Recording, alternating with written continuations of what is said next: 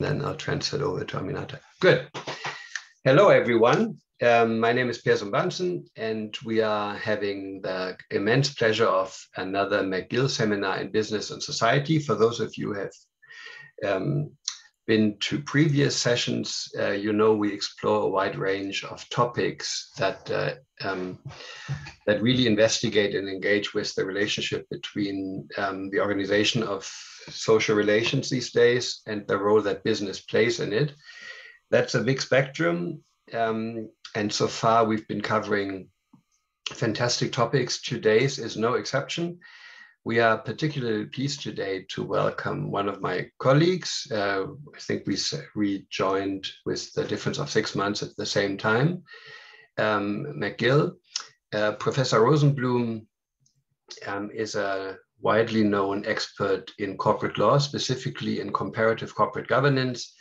They've worked in corporate law practice with Clifford Chance for a couple of years, then with Skadden Arps, and then spent, I think, if my math is correct, 17 years at Pace, at Hope School of Law in White Plains, New York, before joining McGill.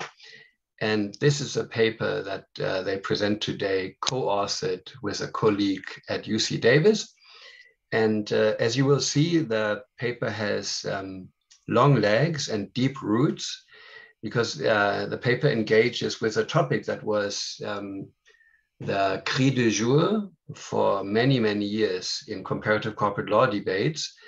But what the co-authors do with this paper takes the debate to another level, which is really important because the discussion around corporate pay, particularly executive pay, was largely driven by corporate scandal. And so at the heyday of dealing with the outpouring and the consequences of the Sarbanes-Oxley Act and variously mounting critiques of shareholder value maximization principles, there was a lot of focus also in the media around the so-called fat cats and how many differences there are in pay between somebody who, say, pushes a trolley or delivers mail at a big multinational corporation and the CEO. Hundreds, in fact, 400 times more in some companies. So the paper today that Professor Rosenblum will talk about will take this debate to another discursive context, but not leaving the issue of pay itself behind, but placing it in the context of equity and diversity on corporate boards, which was maybe not really foreseen among the relatively narrowly confined debates around Sarbanes-Oxley, but now for many years now has been a really important topic. So it's fantastic that they've agreed to speak about their ongoing work on this topic and be our guest today. And we welcome you very much, Professor Rosenblum, to our McGill seminar on March 7th, Monday. Floor is all yours. If you could confine yourself to around 35 minutes, that'd be appreciated, because from what I gather, the students are drowning in appointments. And so maybe then the whole session will last like an hour, maybe an hour and 10 minutes, but then we should let them run off to do their other things, including writing outlines for us and papers and things. Okay. That's perfect. Thank you so much for that generous introduction. I'm really sincerely grateful to have the opportunity to share this work. It's actually an opportune moment, even though the piece was recently published.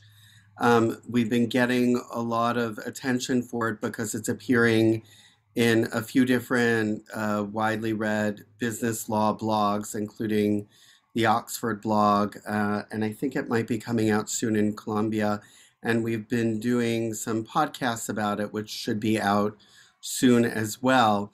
I'm going to do this presentation a little bit differently than I typically do it, because I don't know, Professor Zumbansen, if you've delved into the executive pay controversy with your students. So I want to give a little bit of background on that that discourse before I jump in.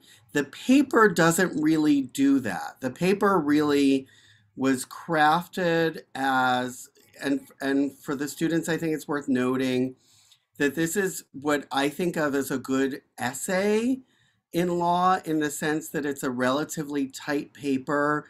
It doesn't go incredibly deep. Our goal with this paper wasn't to categorically prove a thesis about the necessary correlation between gender and pay. It was rather to pose a question about it.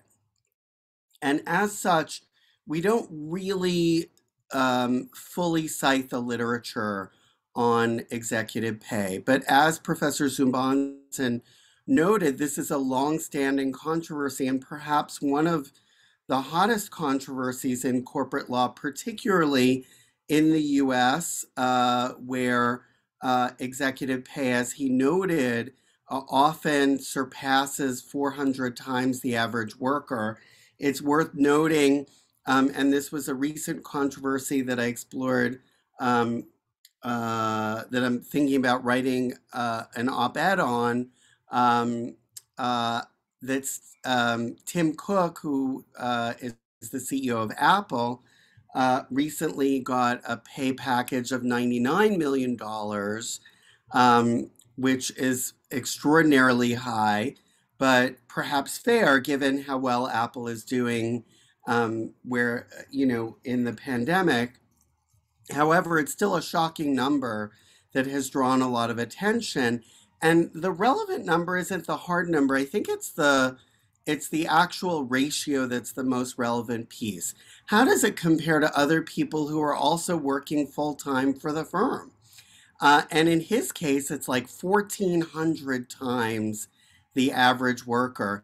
And note that that's the average worker for Apple, but that they outsource the manufacturing of all their goods. So if we were to include all the people who actually work on building our iPhones and our Macs, I'm sure the number would be astronomically higher, because those workers are paid far less still than the average Apple worker. So we're dealing with a situation, and I use Apple as an example because I think it's a pretty tangible one for all of us, and so many of us use their products. Um, a situation in which the people who are running things make this astronomical sums, which are really not just novel within the corporate sector today, but I think it's safe to say in all of history that these are the most highly compensated people for a regular job. That is to say, certainly emperors made more money through grand conquests, in which they would, plunder the conquered. But in a regular job, in a regular organization, these people are making enormous sums of money, and that amount has been the center of a huge debate over whether it was excessive, whether it was unfair, whether there's any way to justify it, what the cause of that expense was, whether it was a good service to the firm to pay that much for people. There were many people who defended these salaries, arguing that basically this is a free market, and the corporations operate in a market, a capital market of high-end labor. And that high-end labor was so scarce that it demanded these kinds of salaries, right? And that was sort of, I think, the traditional law and economics line. And then some people pushed back against that, including Lucian Bebchuk and some other people who argued that there was some capture going on here, that the managers of these enormous firms, and mind you, that work was happening, say, 15 years ago or so, but the problem has only become much more substantial in recent years as we see capital becoming much more centralized, with the rise of these enormous tech companies like Amazon, Apple, Microsoft, etc. So at that time, the pushback that Bebchuk gave was to say that this is capture by the managers, that basically they have set up a situation in which they have control over the firm, and then they extort these enormous sums from the boards in order to get these jobs. Even though there was some pushback from, I think, highly regarded mainstream legal academics, there was really no change in the law on this. The Dodd-Frank Act in the US allowed shareholders to vote in a way that would be an optional vote and that would not be binding on the firm, to say whether they approved of the pay compensation. The idea here was that transparency, as with much of corporate regulation, would do the work of government by revealing to investors what was really happening. But it didn't actually change things because pay kept skyrocketing. So in this paper, what we really do is insert ourselves into this debate. Professor Afsharipour and I both work in corporate law. We're both interested in diversity questions. We both have focused for a long time, in particular, on gender issues within this space. And so we started asking ourselves, is it possible that there's a link between the domination by men of the corporate elite and the fact that they are so highly paid? So this is the question that we start with, and it's our answer to an invitation to the people who are interested in the say on pay corporate compensation debate. So the roadmap of my talk today is really going to be to first talk about the facts, then to talk about some potential explanations, which we cobbled together, and then last to talk about how this might affect policy choices that firms could make and that governments could make to grapple with the excessive astronomical pay that's going on. So I don't have a ton of slides, so don't fret. I'm going to go through my slides, and then I'm going to open it up to questions and have some discussion for two reasons. One, as I said, the paper is more of an essay, but also I think part of what we try to do in this essay is to open up space to ask questions about what could be happening. And so I'm genuinely curious to hear what the students think in this regard. So I've already shared with you the general picture of executive comp, that executive comp has run amok, right? As Professor Zumbanson said, the average executive comp for many, I think in the US, is over 400 times the average worker. In other developed countries, the numbers aren't quite that egregious, but they're not great. And regardless, there's a secular trend, whether you're looking in the US or in other countries, of a sharp rise in pay at the very top of the scale. This is reflective of a broader trend in our economy, not just in the corporate sector, but in many sectors in which the most highly paid people are paid exorbitant sums, while average workers get away with relatively limited compensation.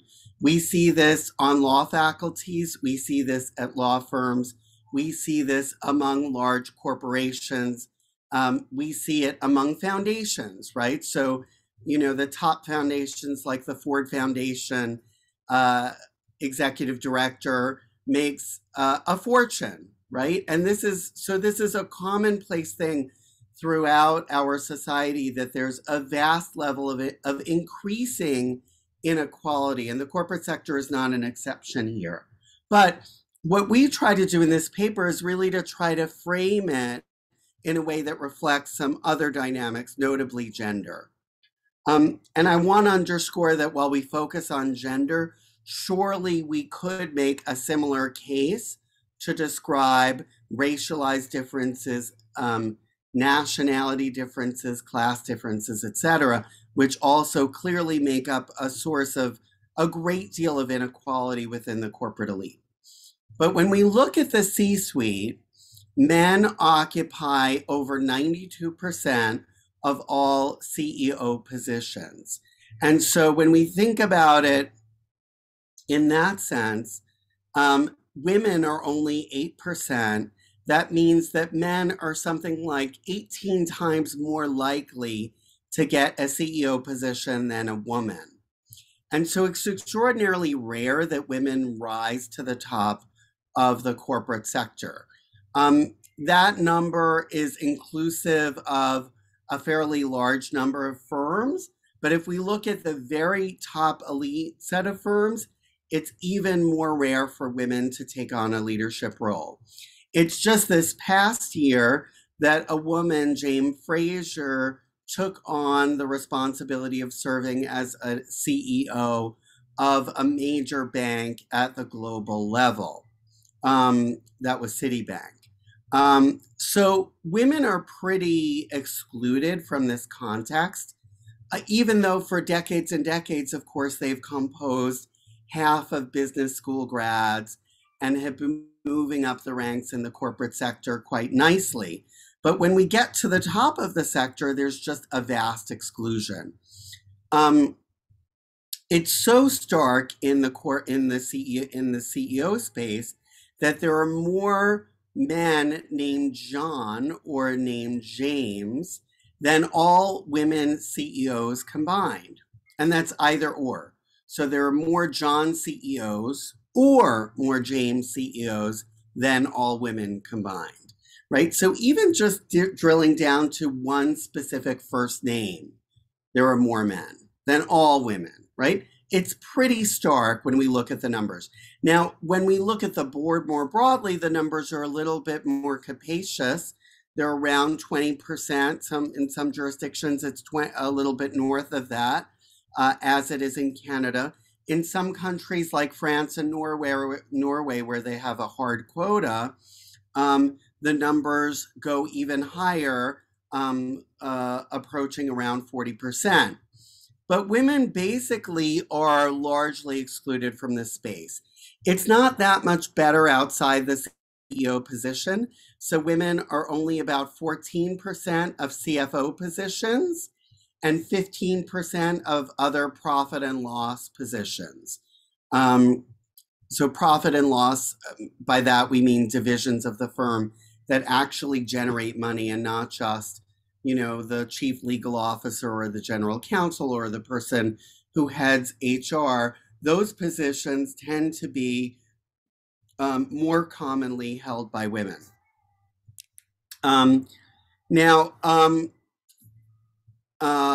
While this persistent gender gap is really relevant, there are outliers that some women CEOs make more than male CEOs, but that more broadly speaking, there's a generalized discount in pay for women among named executive officers. So if we include CFOs and chief COOs and other positions in the C-suite.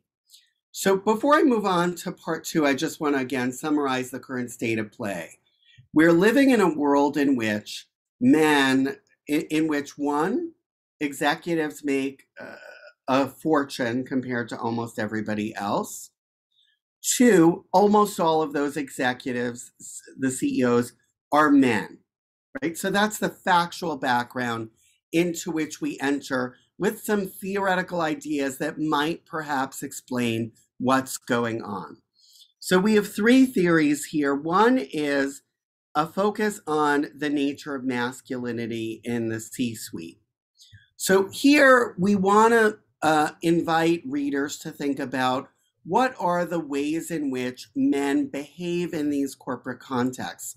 What are the typical attributes of these men?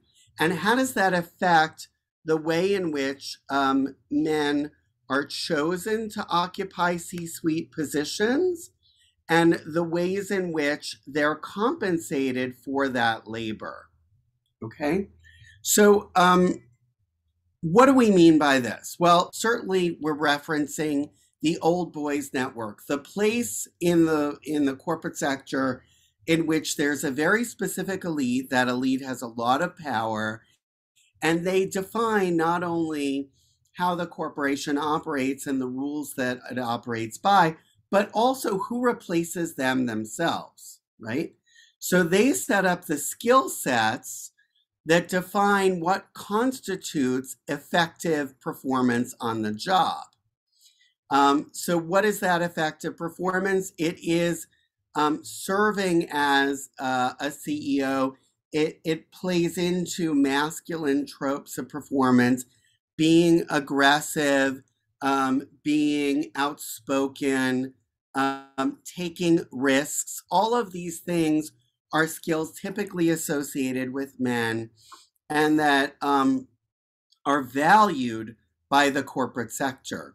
Rosabeth Moss-Cantor, a business anthropologist from Harvard, wrote a great book called The Men and Women of the Corporation about 40 years ago, in which she described a sort of homosocial reproduction, a way in which the men running the firm self-reproduce and create replacements for themselves, who basically mirror their own values and performances. This is what we're talking about masculinity in the C-suite, okay? Now, what does this mean in terms of how they actually compete against other people within the corporate sector? So there are a couple of theories here that we think are relevant. One is tournament theory, the second is capture. So tournament theory is basically about how games are played among in leadership contests. And so it's really a specific version of game theory. And what tournament theory explores in this sense is when there is a competitive circumstance, how do different people react to that competition in different ways? One thing that we know is that there are substantial differences among people in how they compete. That men and women compete pretty similarly in general tournament circumstances. That when they are doing work at a workplace, even leadership work, they sort of do similar things and succeed at similar rates. But there is some evidence within tournament theory that suggests some gender disparity, which is this, that men tend to outcompete women when we're talking about contexts where there's a very high level of uncertainty. And that in uncertain situations, men tend to perform better. Now, we could come up with a whole variety of explanations for this. My hunch is that it links back to notions of risk and gender. There's a lot of literature about this. I don't think anything in this literature is totally conclusive, but it's quite persuasive that men are better at risk-taking, they're prized for their risk-taking, and women are punished for risk-taking and prized for their aversion to risk-taking. So that there's a very gendered way in which men and women perform in a different way with regard to risk, and that plays out with this issue of uncertainty. Now, here's a good point for me to say, and you know I'm non-binary. When I talk about men and women, I'm talking about cisgender men and women, largely talking about heterosexual cisgender men and women. I just want to underscore that as a baseline for what I'm talking about. I don't mean to draw any presumptions about who these men are or about the natural nature of the gender binary. I don't think it's natural, but I do know that in this corporate sector, the elite is one that largely excludes people who are gender nonconforming in any respect whatsoever, including among traditionally gendered men. The masculinity that is prized is a very specific, almost macho kind of masculinity that succeeds best within this corporate sector. So anyway, getting back to tournament theory, what we're talking about is how uncertainty favors men, and that uncertainty creates a circumstance in which during the game that is played in middle management, men tend to do better at these kinds of uncertainty. As we already know, based on what we've talked about a moment ago with regard to masculinity in the C-suite, men who run these firms tend to choose their replacements by picking people who have similar skills to themselves. One of those skills is attitudes toward risk. And so these men who outcompete women with regard to uncertainty tend to then rise to the top of the firm's hierarchy. Now, how does this play out in terms of the C-suite once the men rise to the top of the hierarchy? Well, once they're there, they capture the firm. Now, this goes back to Lucian Bebchuk's own argument. He was talking about how managers capture the C-suite and capture the governance of the firm. He was describing that in contrast to shareholders and stakeholders. Professor Afsharipour and I are talking about it in contrast to women within the corporate leadership structure who could be candidates for potential positions in the C-suite.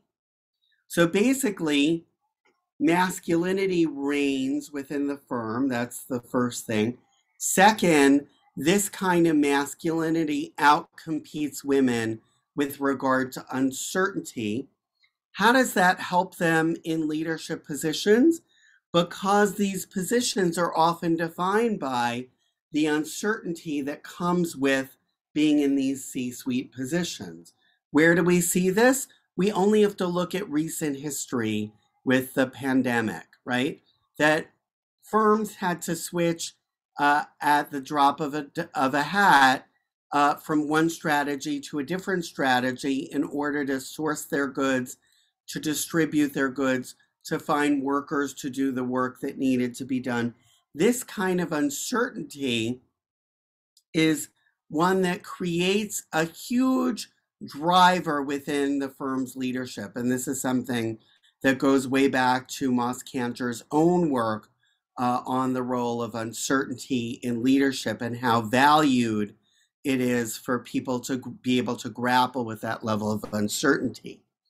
So men get into these elite positions through tournaments, but once they're there, they capture it. Now, what is capture theory? It's basically the idea that there's some sort of public resource out there that is grabbed by a small number of people, and they grab hold of it in such a way that they don't have to share it any further. Now, are CEO positions a public good? No. They're held by private firms. They're private entities, so it's hard to say it's a public good, like access to water or air or intellectual property or something like that, right? It is privately held, but to the extent that the firm exists thanks to the state, that the firm's limited liability status is one that only exists with that support of the state, that the leadership of the firms is also, to a certain extent, a public good. If we think of these positions as the highest paid jobs in the world, then we could think of it as a sort of public good. And the fact that men are capturing these jobs is a form of capture. They've grabbed these jobs, they're holding on to these jobs. And when we think of capture, it's basically often driven by the ability to extract rents from a broader public good. So, what is the rent here? It is the salary paid to these executives. So, there's a huge incentive for these men to engage in this kind of capture because they get to be paid in these extraordinarily astronomical fashions, right? So basically, masculinity functions as a cartel. They dominate this context. They trade in their masculinity in order to maintain their dominance over the firm. And that leads to a continued world in which women are on the outside. Now, let's get to the last part and then I'll turn to questions. So, anti discrimination law does not remedy this problem, right? We've seen that there's been an active, vibrant move to prevent discrimination from occurring over the past 50 years in the US, and certainly in Canada and in other countries for many, many years. And yet, in these elite positions, discrimination on wages is still quite rampant. Corporate governance, likewise, has largely failed to grapple with this level of inequality. There's been disclosure with regard to executive pay now for quite a few years, and it hasn't really changed the compensation structure.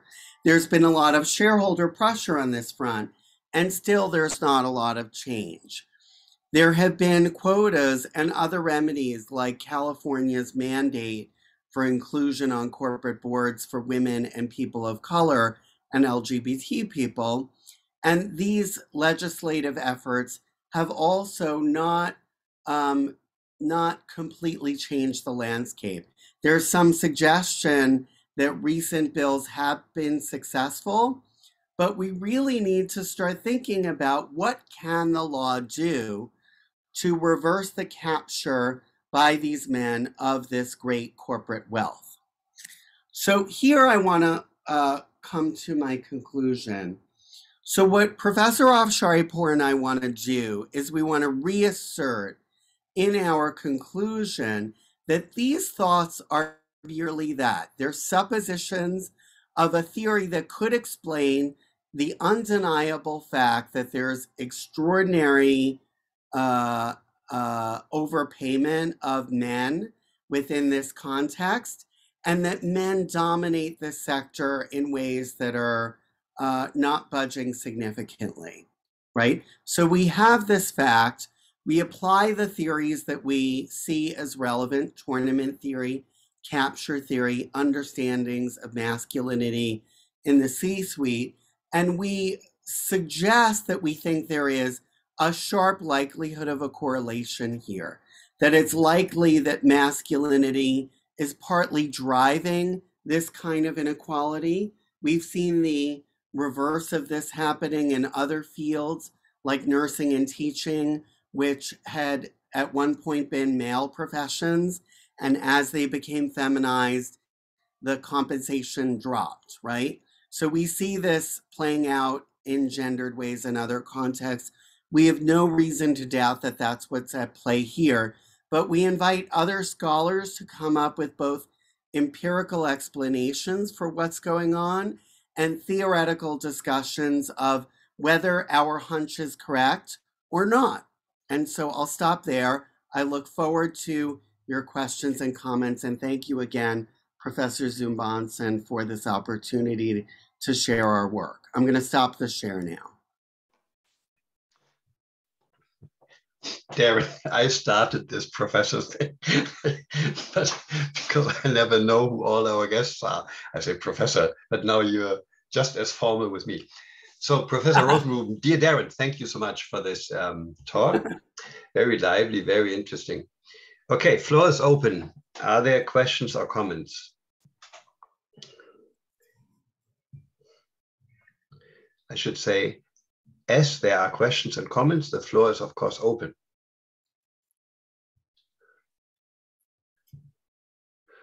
Like I said, the students, I think, are multitasking, to say the very least. They like do 7 things right now at the same time. So as some of them might collect their thoughts, I'll kick us off with a quick question, Darren, if you allow me. In terms of contextualizing the approach that you have chosen, I'm not sure I understand what the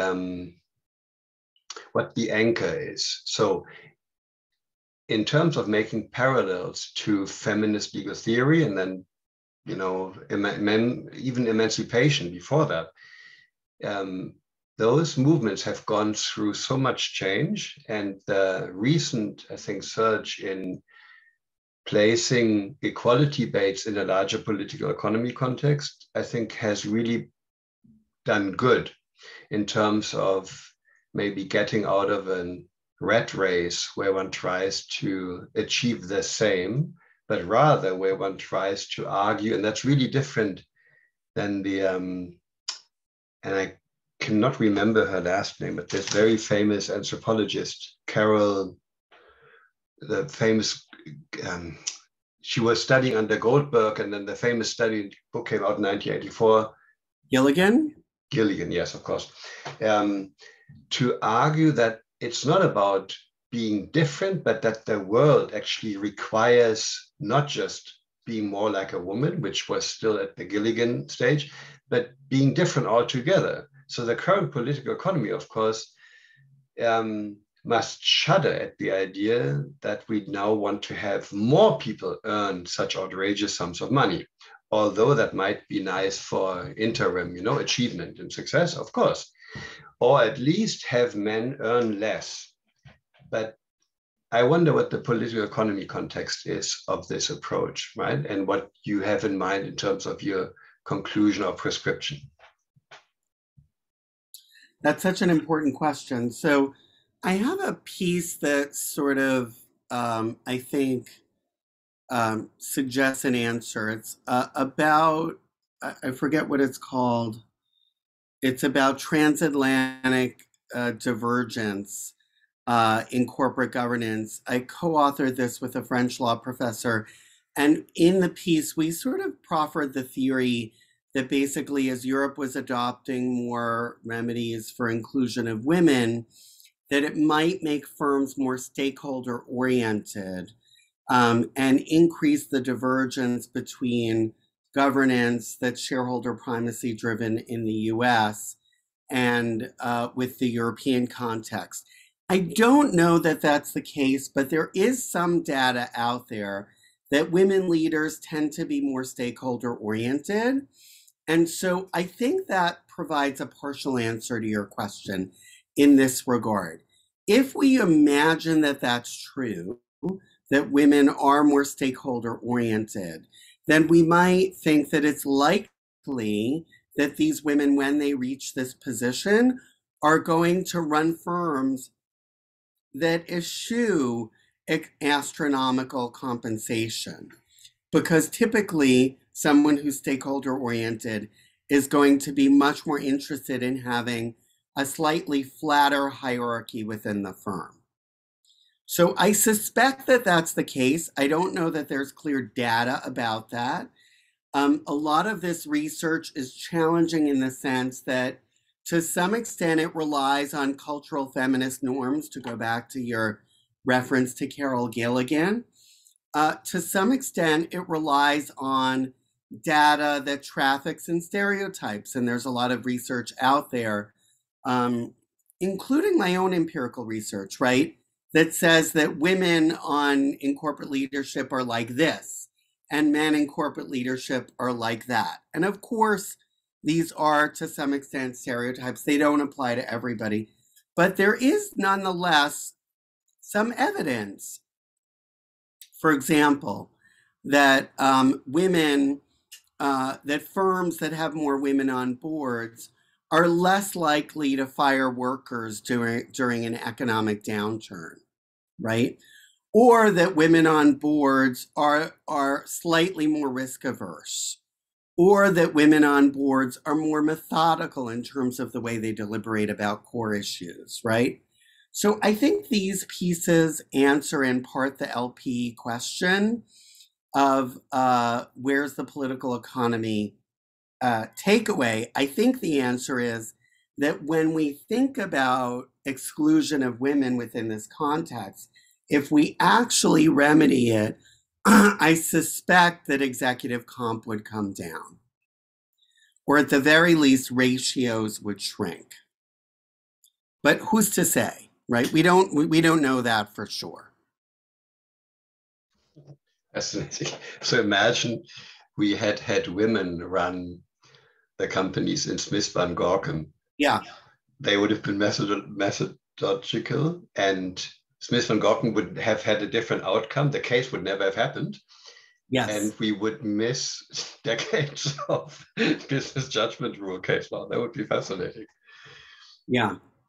Yeah. There is somebody arguing that now there's a book called Feminist Judgments of Corporate Law, and somebody is writing about, it's basically a book series in which people rewrite decisions. Yeah. And so someone's writing up one about Smith versus Van Gorkum with that very theory in mind. That's good. So I still have some. Yeah, good. Yeah, good. Other questions, comments?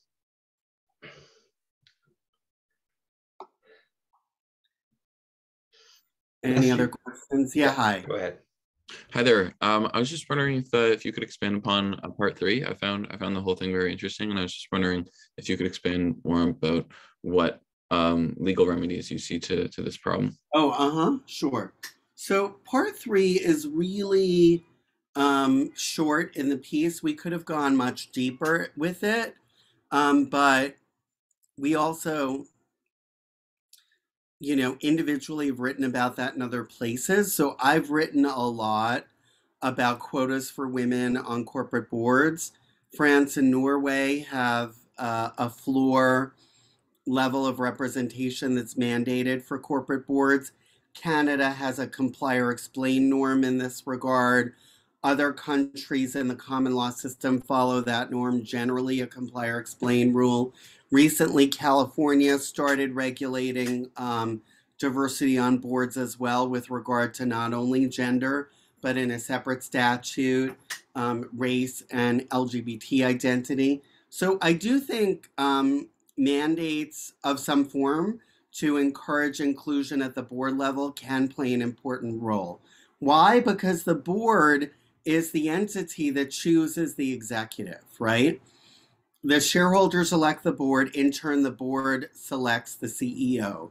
And that process of what they do is really crucial here, right? So, for example, to reference Jane Fraser, who's the CEO of Citibank, one of the reasons that perhaps she came to run Citibank is because the head of the nominating committee at Citibank within the board was a woman herself. So I think board diversity does matter in terms of putting people in these positions. And the way to achieve that is through regulation, I think, is a big way to push for it. Other remedies exist, though. So I've written about term limits that might foster diversity. In the US, they're very rare, but in other contexts, they're much more commonplace. This is a piece I co-authored with Yaron Neely, who's at University of Wisconsin Law School, called Diversity by Term Limits, ? And we draw on empirical findings that suggest that, that firms, that higher levels of inclusion of women correlate with lower levels of tenure. That is to say, firms that have higher turnover tend to bring more women in leadership roles. So that's one other remedy. Another is a piece that I've written recently, published recently, with Anat Alon-Beck and Michal Abnen-Gonan, who is Anat is another law professor, and Michal is an Israeli judge. And in that piece, we argue that there's a fiduciary duty to diversify, that firms have an obligation to diversify, and that it's a key part of good governance. There, the argument is really that basically, without diversity, firms fall into some sort of groupthink in which there's a group of people that's very similar to each other. They capture and control the operation of the firm and deviate from what's actually most efficient for the firm. Okay? So I think those are a few examples of remedies that could take place. But disclosure, certainly on executive comp, is also an important piece. And I think it could be more public. There's been a lot of disclosure already, but I don't think it's gone as far as it could in terms of making people fully aware of the extent of the compensation that's going on. So that's a wide range of remedies, all of which avoid dealing with anti-discrimination law as such. Great. Thanks so much. You're welcome. Any other questions?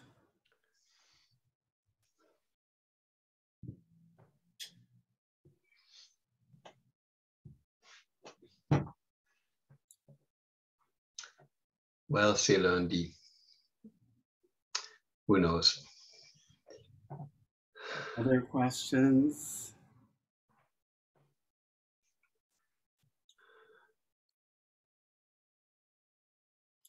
I will say this, just to link it back to the trans-systemic piece at McGill, that I do think that, as a further answer to your question, Matthew, I think the remedies that are going to be the most effective are going to vary from jurisdiction to jurisdiction. So that in some jurisdictions, a softer remedy is going to prove more effective. In other jurisdictions, a harder remedy is going to prove effective. It does seem, however, that the comply or explain rules with regard to gender inclusion tend to have been less effective than harder remedies such as those passed by Norway and France and some other countries. But I do think all of this, since the executive comp question and the gender inequality question both traverse national boundaries in every direction, it is worth considering the cultural and national specificities of governance that are going to be relevant in coming up with remedies. At one of the consultation rounds for the Ruggie principles that took place in Canada, there were a number of corporate lawyers, a small one, that were arguing for this to be part of the what would eventually become the principles. And there was a lot of resistance. Right?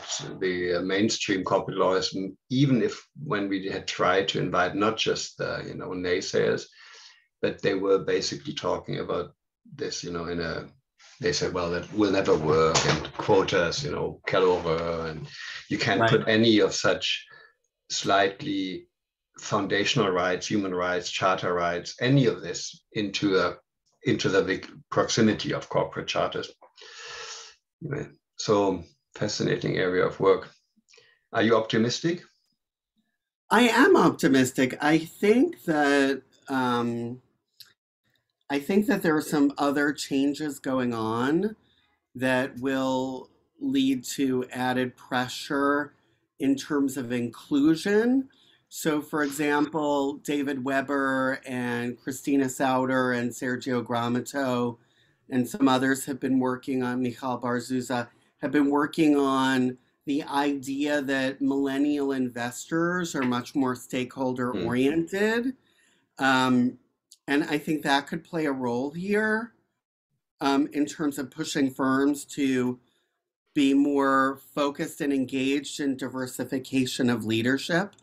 I think younger generations have higher demands and expectations of the notion of diversity as a core element of legitimate governance. Essentially, I think for younger generations, the notion that an entire governance system would be all white men, you know, straight white men, cisgendered, is not evident, right? People are starting to ask those questions of representation. And I think largely, not always, but largely in a salutary way, which I think pushes the debate forward.